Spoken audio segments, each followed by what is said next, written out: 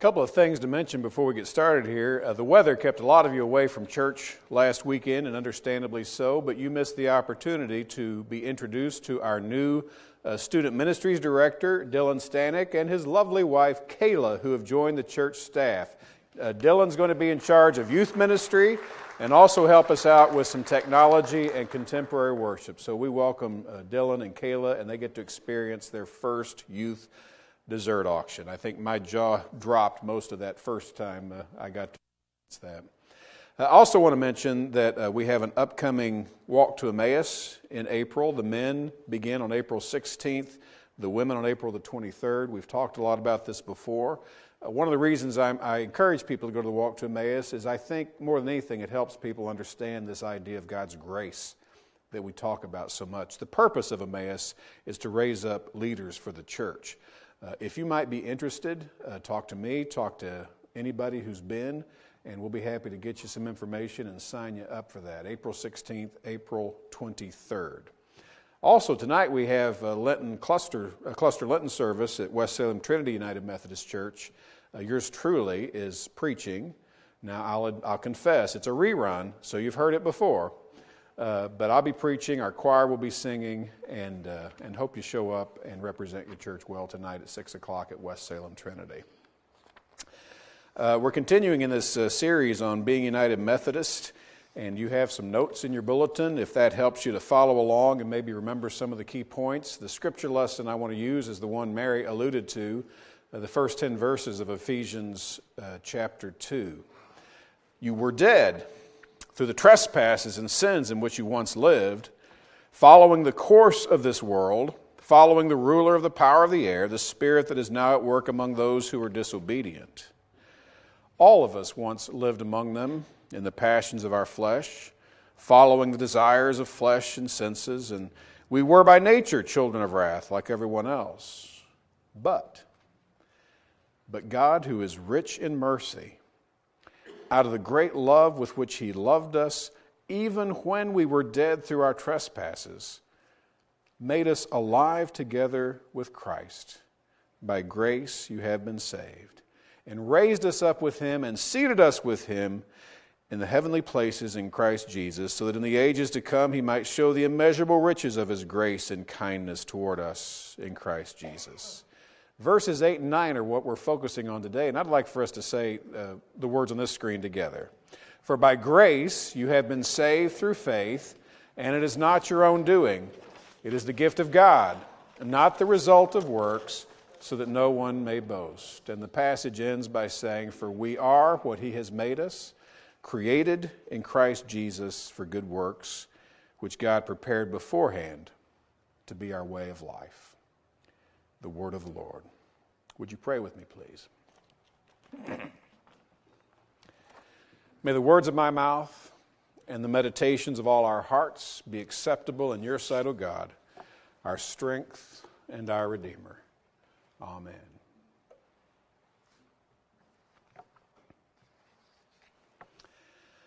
I still vividly remember walking to school every day in third grade with 3 very good friends who lived on my street. We always took the same route. We walked a couple of very long blocks down the paved concrete alley that ran behind our homes and the houses on the next street. And then we'd hang a left on Yale Drive and walk 2 short blocks to O'Henry Elementary School. Our conversations were always rich and in-depth, as you would expect of third graders. And quite often we talked about religion, largely because one of my friends and his family attended what we would now call a fundamentalist church. To this day, I still remember my friend Jack describing with great passion and intensity an eternal lake of fire where God was going to send anyone who wasn't saved. I still remember how strange and foreign this sounded to me. I'd never heard such talk in the United Methodist Church to which my family belonged. As my friend spoke with such urgency about the fires of hell and this angry, wrathful God, I remember how different it was from all that I'd heard and was taught in my own church. And honestly, I never felt scared or threatened or guilt-ridden by what Jack described, because it almost sounded like he was talking about another religion, at least a different kind of Christianity. Indeed, another God who was very different from the God I already instinctively knew within my own heart to be a loving, caring being. All three of those friends ended up having some involvement in that fundamentalist church, and two of them, in fact, eventually enrolled in its private school and graduated from it some years later.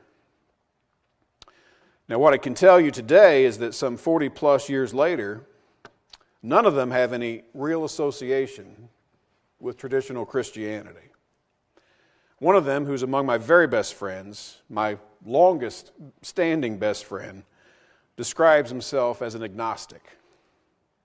Another is now into what I would describe as more New Age spirituality and positive thinking. And she's told me how damaged she was by that church. And the third, Jack, who was so emphatic about the eternal destiny of heathen friends like myself, I've encountered him once as an adult, and he told me how damaging that church and that kind of fundamentalist religion had been for him and for his family. They'd been pillars of the church at one point, but when I spoke with him, they were done with it. They were done.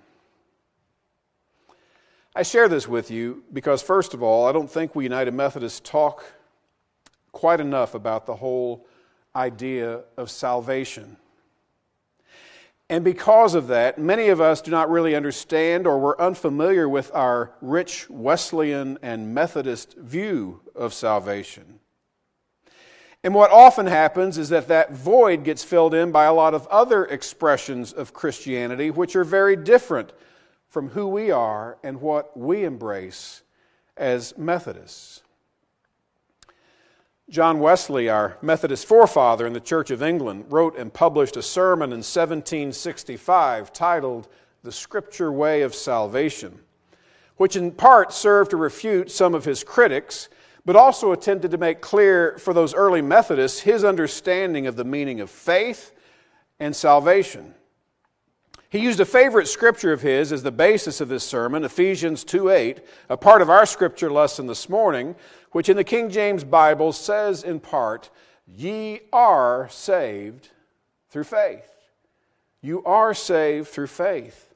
Wesley begins with the question, what is salvation? And what he says ought to perk up our ears. Wesley writes, "The salvation which is here spoken of is not what is frequently understood, the going to heaven, eternal happiness. It is not the soul's going to paradise, termed by our Lord Abraham's bosom. It is not a blessing which lies on the other side of death, or, as we usually speak, in the other world." Are you paying attention? He continues, the very words of the text itself, Ephesians, put this beyond all question. Ye are saved. It is not something at a distance. It is a present thing, a blessing which, through the free mercy of God, ye are now in possession of. Wesley goes on to acknowledge that the verse from Ephesians may also be properly translated as ye have been saved, as the lesson I read earlier expresses it. And he concludes, so the salvation which is here spoken of might be extended to the entire work of God from the first dawning of grace in the soul till it is consummated in glory. Now there's a lot to unpack here, but let me try to help you understand. First, Wesley is saying that salvation isn't just something that lies in the future, the promise of heaven or avoiding hell. No, he's insisting that salvation is something here and now in our possession. Salvation is a part of our present existence, our present reality. Salvation, you see, is about experiencing life with God right here, right now, in all of its fullness, abundance, and depth. A second thing to note is that Wesley doesn't speak of salvation as just a one-time conversion experience that you might have. He is saying it is a process that begins from our first awareness of God's grace until God's salvation is finally made full and complete in glory. Salvation embraces all of life. Wesley continues by describing how God's grace works in this ongoing experience of salvation. For some of you, this might be familiar. For others of you, it may be the first time you've heard some of this. Wesley begins by speaking of prevenient grace. He also calls it preventing grace. Prevenient means going before. It's the grace that goes before. And it is God's moving and acting within your life before you are even aware of it. It is God trying to get your attention and wooing you into a relationship with Him. As I was thinking about this morning, I remember an older woman in the Carrier Mills church who had prayed for years and years that her son would come back to the church and come back to faith. And he'd been working as a coal miner. He'd served in Vietnam. And while I was in that church, that happened.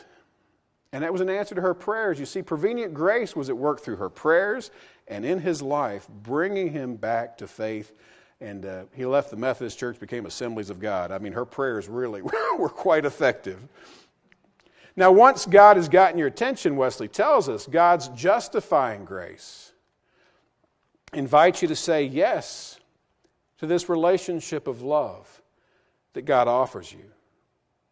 Through justification, we say yes to the relationship God wants to share with us. We say yes to the gifts of love and grace and mercy that God showers upon us through Jesus Christ. One way of thinking about it is this: prevenient grace is like dating and falling in love, wooing another. And justifying grace is like getting married and saying, I do. Now, some folks have a very powerful moment of conversion in which their lives are dramatically changed as they receive and accept the gift of God's salvation in their lives. But we've got to be honest, is that not everyone has that kind of experience. When some of us attended a conference at Grace United Methodist Church in Florida a year or so ago, Pastor George Acevedo asked the group how many of us had had a Damascus Road conversion experience, like Paul getting knocked off his horse and blinded by the light of Christ, a voice speaking to him. About 20% of the folks in that gathering raised their hands. And he said that this is like a light switch conversion. You know, it's off 1 minute and then you flick it and it's on, okay? He then asked how many in the crowd had a slow and gradual coming to faith. And the remaining 80% of us raised our hands, which he said is typical of most gatherings where he asks this question. And he said this is more like a dimmer switch conversion. The light of God's love becomes brighter and brighter in our lives until we finally give in and say yes to God. 80%. I'll be honest with you.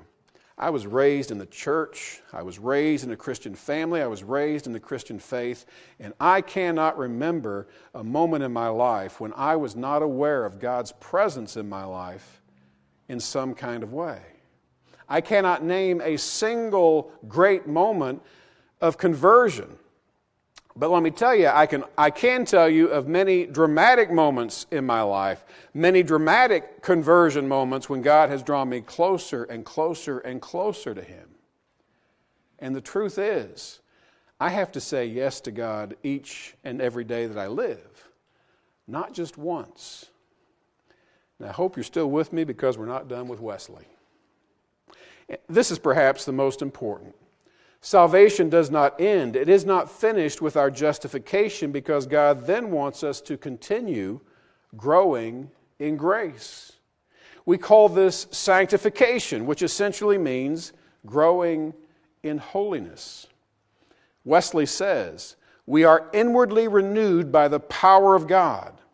We feel the love of God shed abroad in our heart by the Holy Ghost, which is given unto us, producing love to all mankind, and more especially to the children of God, expelling the love of the world, the love of pleasure, of ease, of honor, of money, together with pride, anger, self-will, and every other evil temper. In a word, changing the earthly, sensual, devilish mind into the mind which was in Christ Jesus. You see, salvation isn't just about justification, and it doesn't end there. It's not over once you've been converted or saved, if you will. God wants you and me to grow in grace, and our salvation is also a matter of our daily walk with God.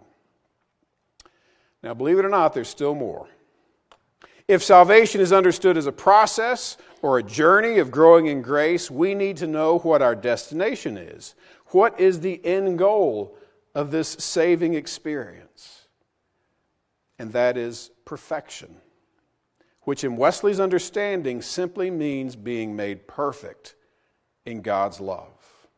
Our relationship with God matures to the point where God's love controls all of our thoughts, all of our motives, all of our desires. To this day, when we United Methodist pastors are ordained, our bishop asks us the same question that Wesley asked of his preachers. Are you going on to perfection? And that should be our ultimate goal if we are growing in God's grace. Do you desire to be made perfect in God's love? Perfection is maybe not the best word in a contemporary setting, and a better word might be maturity. Do you desire to be made fully mature, to grow up in God's grace and become what God wants you to be?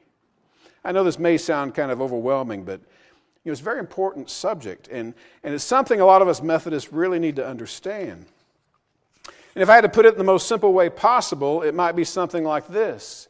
Salvation is a relationship offered to you by a God who has been pursuing you from the moment you were born, if not before, which is prevenient grace. God wants you to say yes to that relationship of love made possible through Jesus Christ. God wants you to receive His gifts of love and mercy and grace and forgiveness. That is justifying grace. And then God wants you to grow and be filled with His grace in order to become everything that He has created you to be. And that is sanctifying grace, which leads us to perfection in God's love. If you're tired of Wesley, or if you're confused by him, let's look at what Ephesians says to us. First, let me point out, in contrast to the angry, hacked-off God that so many Christians are drawn to, we hear Ephesians describe a God who is rich in mercy, a God who, out of the great love with which He loved us, makes us alive together with Christ. And then we hear the how and what of salvation in verses 8 and 9. What did it say? For by grace you have been saved through faith, and this is not your own doing. It is the gift of God, not the result of works, so that no one may boast. Let's parse that a bit. For by grace, grace which is God's undeserved, unconditional love for you and me. For by grace you have been saved. The Greek word also means healed, which is really how Wesley tended to use and understand the term. We are healed of our brokenness and sin. For Wesley, salvation was therapeutic. It is God's work of healing and restoring us to the image of God. For by grace you have been saved through faith, which simply means placing your heartfelt trust in what God has done for you, trusting in God's goodness, trusting in God's love. By grace through faith, you have been saved, you are saved, you're being saved. And this isn't anything you do. It is the gift of God. Now, I don't know about you, but I like gifts. That's good news for me. And the best gift of all is God's saving, healing love offered to you and me through a relationship made possible by Jesus Christ. A relationship that we can experience right here and right now. Dr. Donald Haynes is a retired United Methodist pastor who occasionally writes a column for the United Methodist Reporter, which is now an exclusively online publication. In one of his columns a few years ago, Dr. Haynes described an interesting incident that took place at his church. His local faith community, he says, is a typical First United Methodist Church in a small town, an aging congregation that needs children and their parents. So here's what they did. They decided to hold a children's festival for the whole town. They rented huge inflatable games, they played contemporary praise music, and they cooked hot dogs for everyone who showed up. At lunchtime, Reverend Haynes went out to the festival to see how things were going and to show his support, as well as to eat a free hot dog. Preachers never pass on free food, let me tell you. And as he was eating his hot dog, a member of the church named Susan came up to him and handed him a card that read, "The Theology of Fundamentalist Soul Winning."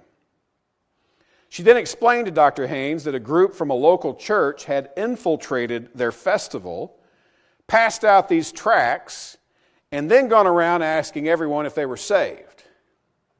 Susan said, "I told them I was going to heaven when I die, but right now I'm making hot dogs for the kids."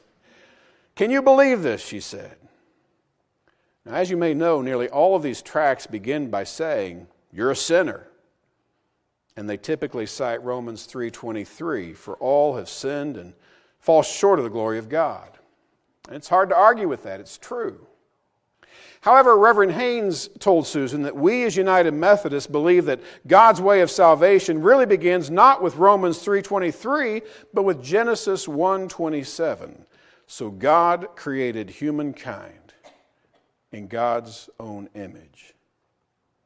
He explained to Susan that before you even get to the reality of sin and the problem of sin, there is the first and fundamental truth that we are beloved children of God, created in His image.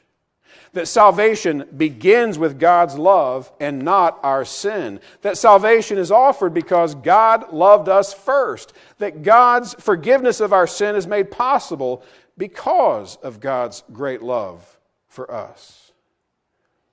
See the difference, he asked Susan. She smiled and said, "Thanks, you just taught me something that I never heard before." And that feels good. My brothers and sisters, maybe you've never heard it before, and I hope to be as simple and as straightforward as I can. God loves you, and God has been pursuing you without your even being aware of it. God wants a relationship with you and eagerly desires for you to say yes to that relationship which He offers you through Jesus Christ, a relationship filled with love and joy and mercy and forgiveness.